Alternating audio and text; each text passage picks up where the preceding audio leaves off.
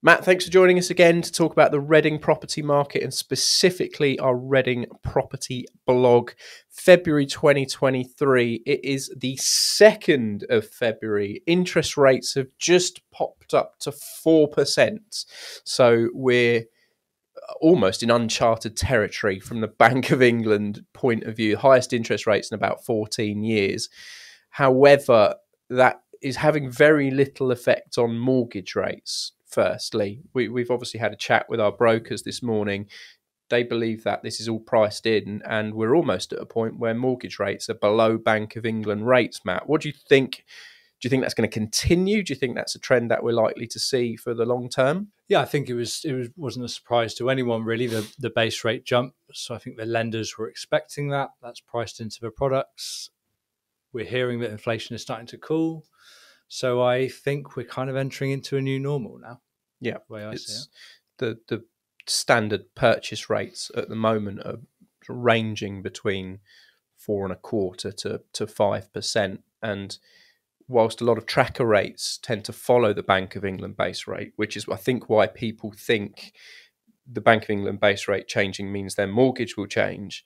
Realistically, banks don't actually price their money on the Bank of England interest rate, do they? No, so it's indirectly related, not directly related, right? So the lenders are looking at the swap rates, whereas the base rate only impacts you if you're on a tracker mortgage, like you said. So I think there are more people I'm hearing of who have hedged their bets a little bit with a tracker, and I think maybe now is the time to reassess and see, is that tracker still the right product now we're entering a more stable mortgage market. Yeah, absolutely. I think we're much more likely to know what we're going to get in February as compared to October, November 22. I did a post. Someone asked me in November, early November, they said, should I fix my mortgage or wait? And I said, well, don't sue me. But if it were me, I'd get onto the tracker rate and reassess it in January. And actually, I was quite pleased with myself because looking back, nice to be right, isn't it? Nice to be able to pull those out the archive when we're right about things. So, your blog that you've written, very, very technical, based on what types of properties in Reading are being marketed and what is going on to actually sell in the first 4 to 6 weeks of the market this year. So, tell us a little bit about what you found. So what we're seeing in Reading is an increase in the lower price properties in the new year. So the properties under 250,000, there's an increase in those selling, primarily because of the first time buyer market coming back in the new year, buying up the 1-bed, the 2-bed flats and the lower price properties, which then kickstarts other moves as chains begin to build. Yeah, so this is reflected nationally. I've got some numbers in front of me. 38.2% of properties brought to the market nationally in recent times have had an asking price of £250,000 or less.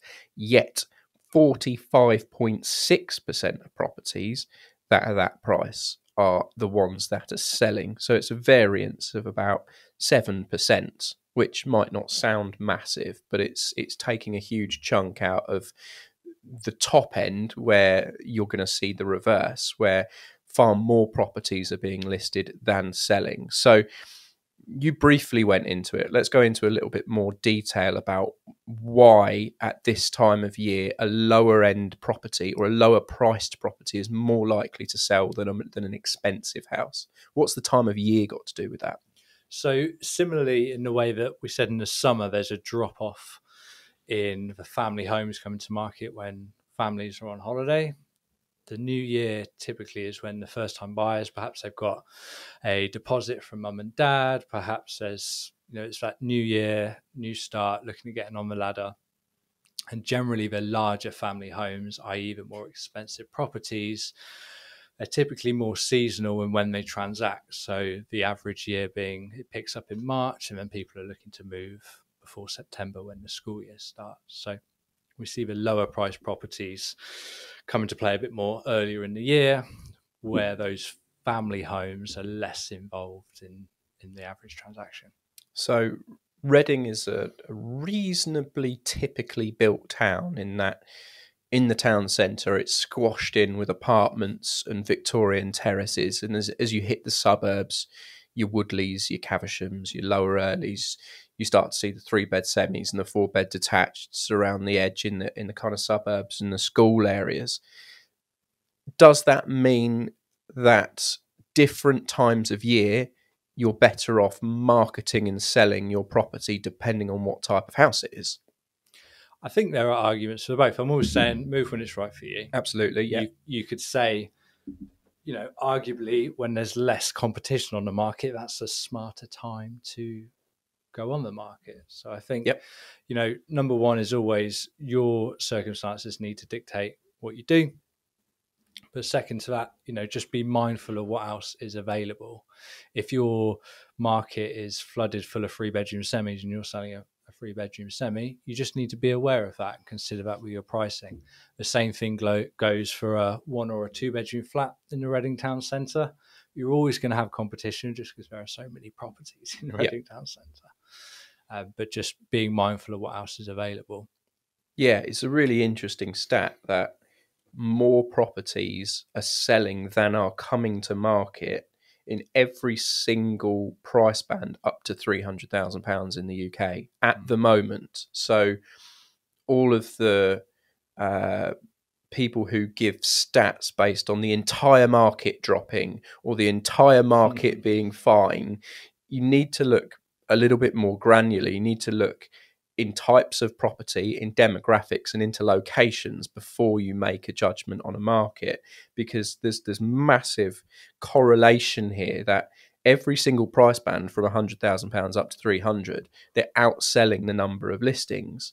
And then as soon as you go over 300, there's more listings than sales. So only a certain percentage of houses that are coming to market are actually selling. So what we're saying 2nd of February is if you have a smaller property that is suitable for a first-time buyer, January and February are very, very good times to market property. My personal view on that is because those first-time buyers or those investment buyers have just spent a long time with their families over Christmas and a long time to make those decisions and make plans.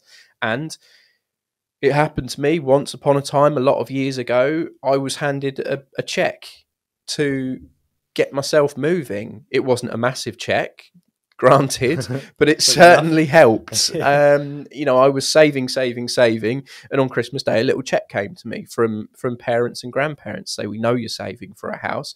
Rather than buy you presents, here's some money. Some people do very, very well. Some people get less, and some people get nothing. Unfortunately, that's the way of the world. But it powers the first-time buyer market and investor market into the new year. And then means those people who are living in properties that are suitable for a first-time buyer are released to go and buy the 3-bed semis and the detached houses in the suburban areas. So we expect to see these graphs turn round from April, May, June onwards. So I think from Matt and I, for the Reading market, it's quite clear to say it's a great time to be selling a property that is suitable for a first-time buyer. And there have been some mixed times, haven't there, with leasehold properties over the last 3 or 4 years. For sure. And if you're looking at selling your 3-bedroom, your second-time move house over the next couple of months, you should prick your ears up, because the people who are likely to buy your house are going under offer as we speak. Yeah, it's such a nuanced point, but something to keep in mind, because obviously a move is something people usually plan months, if not years in advance. So keeping in mind that you have a window there in January and February to get that first-time buyer market, which can then help you in the rest of the year as you look to upsize. Keep that in mind when you're planning ahead, even if it's next year or the year after. Yeah, absolutely. So those national statistics that you're likely to see about a slowdown in house price inflation and this, that, and the other, and blah, blah, blah, it's coming from agents who have been doing this for a decade or more. Estate agents' sold register is always lowest in January. We always sell cheaper properties in January or February. and that always warms through the summer to selling the 3 and 4 beds. So from an estate agency point of view, the profit is made in quarters 3 and 4. And looking at the data, and this is supplied by Denton House using 20EA, and if you don't know it, 20CI, who are the parent company of 20EA, are the biggest data collectors in the UK. So this is proper data. It's not just circumstantial evidence. The market very broadly, and this is a bombshell, the market very broadly is working normally. Hey, who'd have thought it? Who knew? Let's all calm down. So thanks for joining us. Matt, thanks for joining us again. Can't wait to see what you and your team in Reading bring us in the next couple of weeks on the blogs and on the stats to keep people properly informed in Reading. Until next time, have a good week. Cheers, Mike.